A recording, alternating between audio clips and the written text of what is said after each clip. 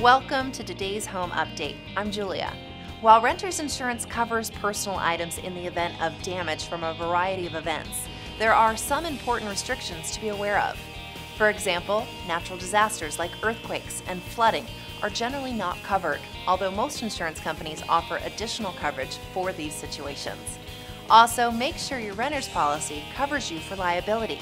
Did you know if someone twists an ankle on a wet bathroom floor, the renter is responsible for covering the treatment?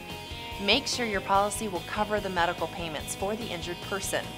All renters should be sure to take a thorough inventory of all possessions in order to ensure you are compensated for any belongings you may lose in a fire, storm, or other catastrophe.